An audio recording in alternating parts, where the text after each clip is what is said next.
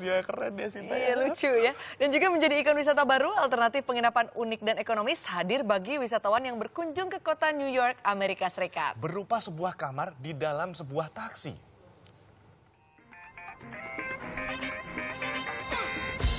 Sekilas serupa dengan taksi umumnya, namun armada milik Jonathan Pauli berbeda. Keistimewaan terletak di bagian dalam kabinnya.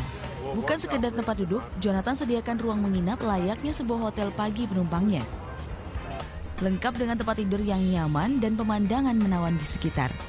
Jonathan Pauli yang juga merupakan seniman komedi hadirkan fasilitas ini sebagai alternatif penginapan bagi wisatawan yang bepergian dengan budget terbatas. Namun apakah tidak melanggar aturan menginap di jalanan? Jawabannya tidak. Asalkan taksi terparkir di area-area yang memang diperbolehkan untuk berhenti lama. It's pretty easy. They got the ferry right here that takes you right to Manhattan or down to South Street Seaport. The 7 train, you're only 2 stops, 3 stops from Times Square, 2 stops to Bryant Park, 1 stop to Grand Central Station. I mean, it's a great neighborhood. I lived here for 5 years. I love it. I'm probably biased a little. Biasanya $22 Amerika Serikat atau sekitar Rp305.000 untuk per malam menginap di taksi. Unik dan lebih ekonomis.